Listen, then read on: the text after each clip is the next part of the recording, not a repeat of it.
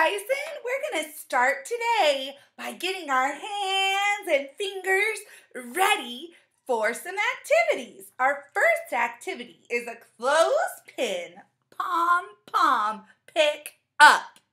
Now, if you don't have pom-poms, grab some cotton balls, grab some little crumpled pieces of paper that you make yourself. Anything like that will work. And we're going to use the clothespin, almost like a beak of a bird, to pick up the pom-poms. Now, we use our pinching nail and put the pointer finger on top, thumb on bottom. When I squeeze them together, the clothespin opens up. When I let go, it closes again, and I can pick up the pom-poms. So what we're going to do is scatter pom-poms all around. Now, you may do this on a table. It may be even more fun to do on the floor. And get out your clothespin. You're going to need a container to put the pom-poms in. It could be one big container where all the pom-poms go. Or you might use a container with lots of compartments and do a little sorting while you're picking up pom-poms. So we're going to grab our clothespin and pick up the pom-poms. You might grab a timer and race yourself. Pink, pink.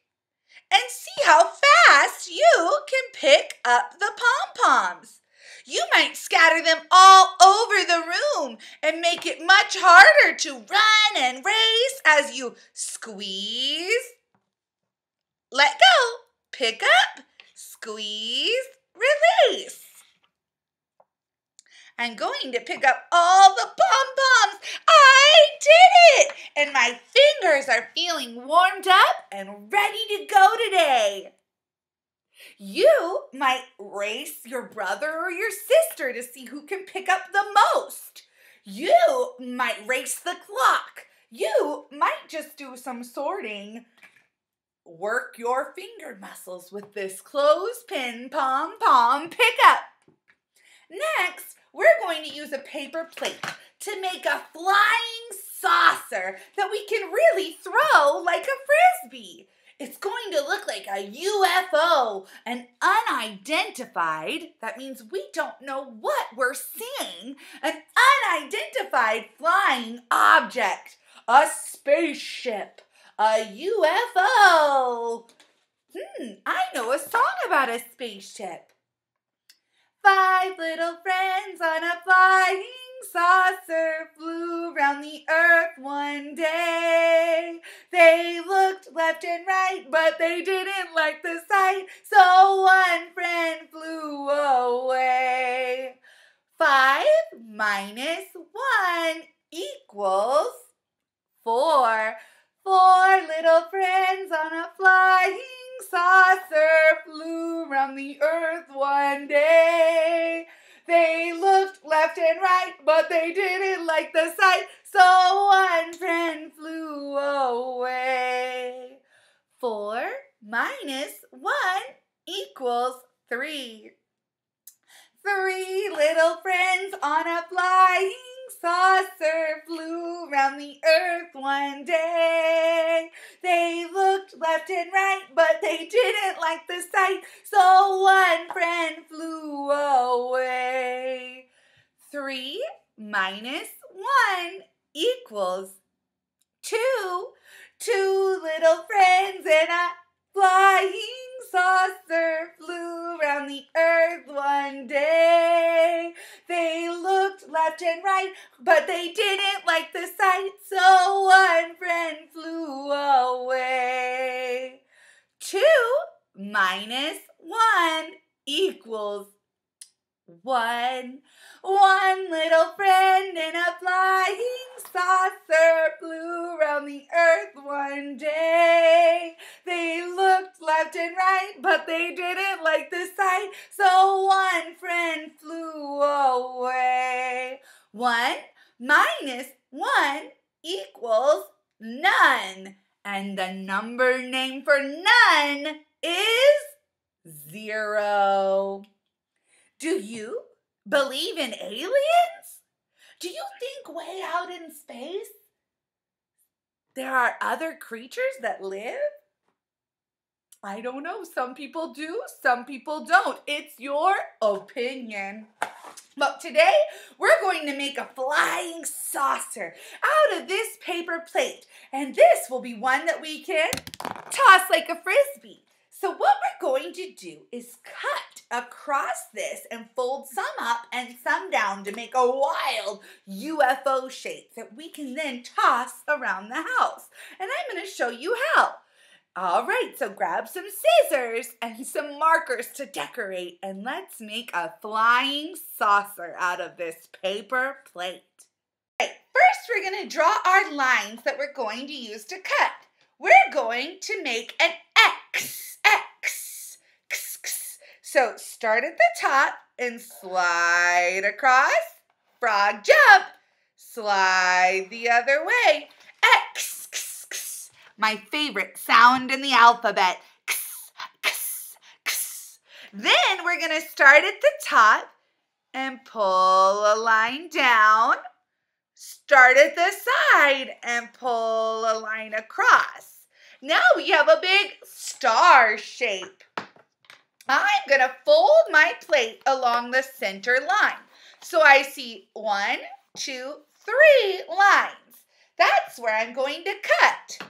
Thumb, fingers, thumb on top, open, close, open, close.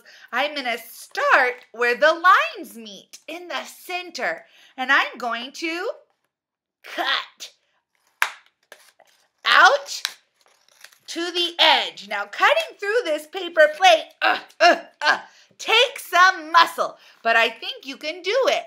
Find another line.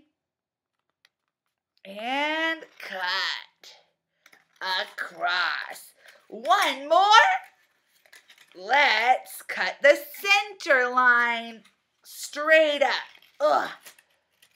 Now that we have all these lines cut, it looks like there's lots of little triangle pieces, but I do see 2 that haven't been cut yet. Open your plate up, slide your scissor bottom half, under, top, on top, under, on top, and cut out. Same with the other side. There's a line that hasn't been cut. We'll put the bottom half of the scissor under the line, the top half of the scissor on top. Open, close. Now I have lots of little triangle pieces, lots and lots. I am going to do a pattern, up, then down, up, then down, and fold these triangles. So I'm starting here, and I fold it up. Next, I fold it down, up, down. A pattern has things in an order. A pattern has things in an order. A pattern has things in an order. Repeat it again and again. Folded up, folded down. Folded up, folded down. Folded up. Bend, push, push, push, boink. Folded down, bend, push, push, push. Folded up. Up, down, up. Last one, down. So now I have some points coming up and some points coming down.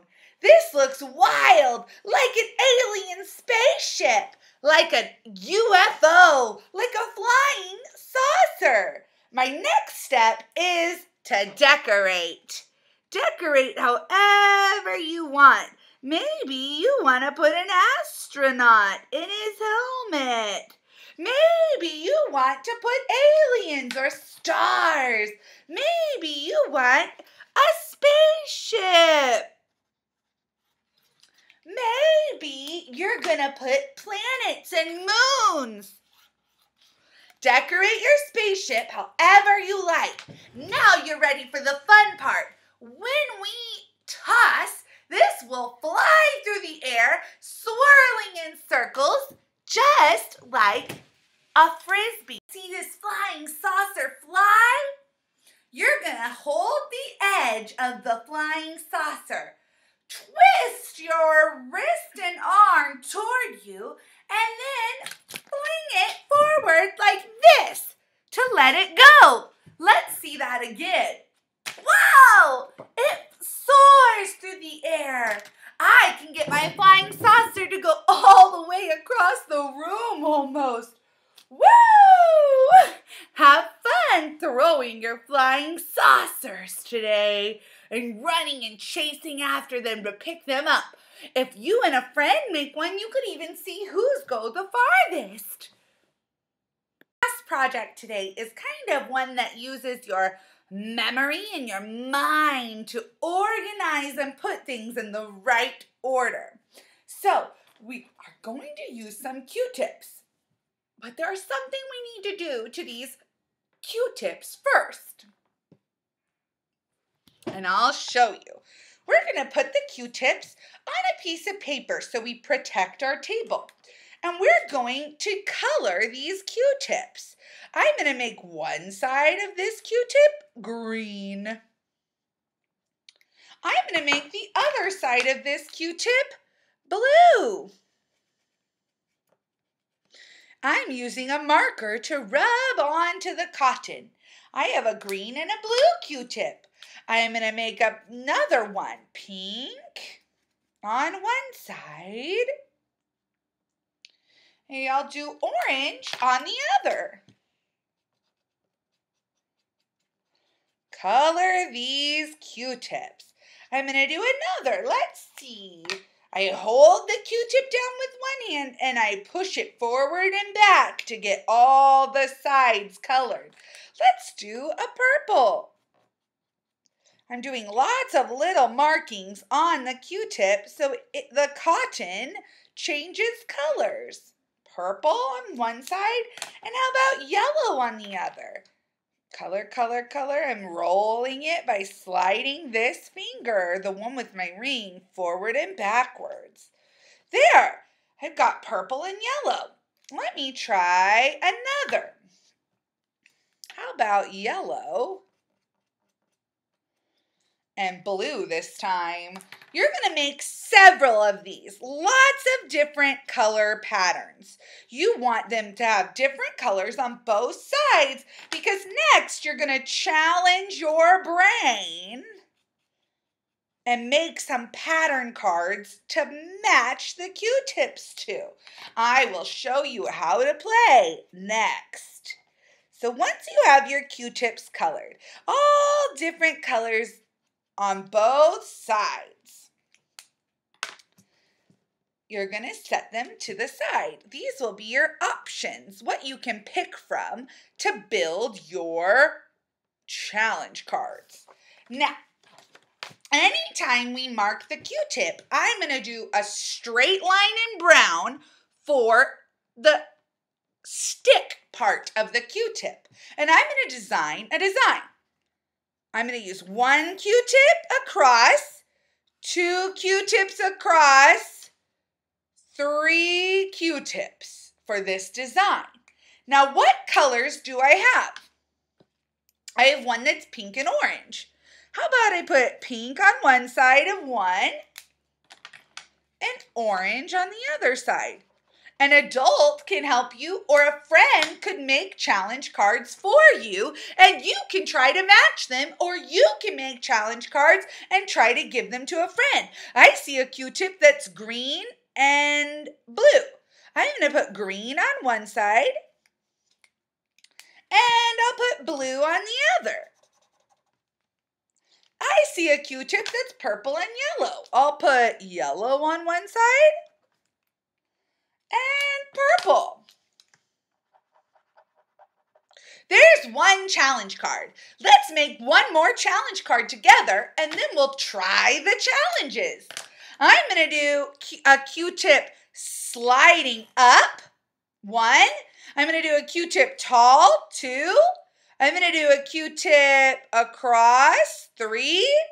And I'm going to do another Q-tip, 4.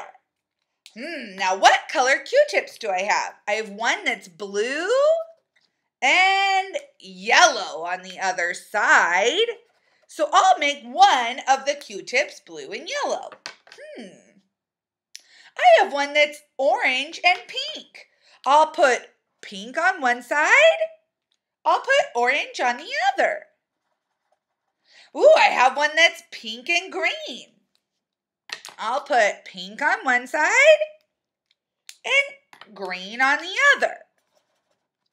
I'm going to do one last challenge card. I see one that's blue and green. I'll put blue on one side and green on the other.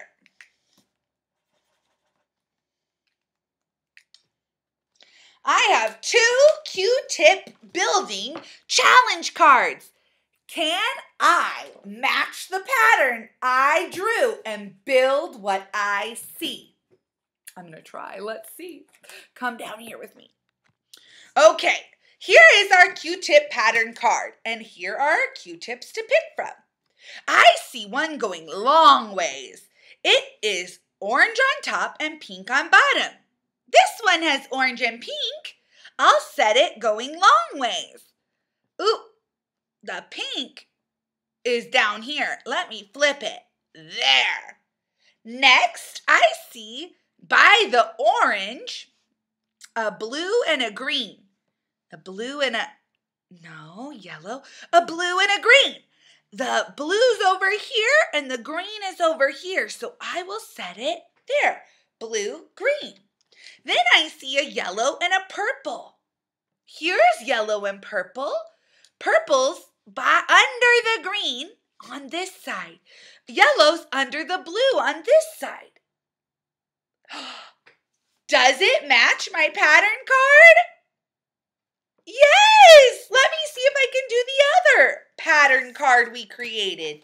Oh, this one looks tricky. There's a lot of Q-tips. 1, 2, 3, 4 Q-tips. Which 4 will I need? I need blue and green. I need pink and green. I need blue and yellow.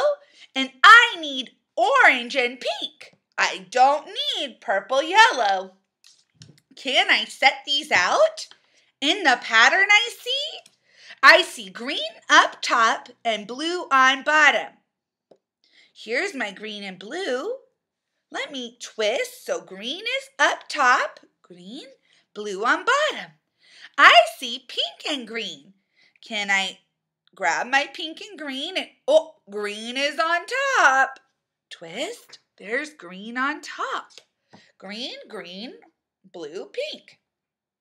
Now there's one that goes across. It has orange on one end and pink on the other. Here's my orange and pink Q-tip. The pink is by the pink. The orange is by the green. Is this right? Orange is by green, but pink is by blue. No, that's not right. Let me flip it. Pink is by pink and orange is by green. It goes across. That's right. Last, I have one that slides at an angle. It has blue by green and yellow down by pink. Here's my blue and yellow. I see the blue is by the green and the yellow is by the pink. It slides at an angle. Does this look like my pattern card?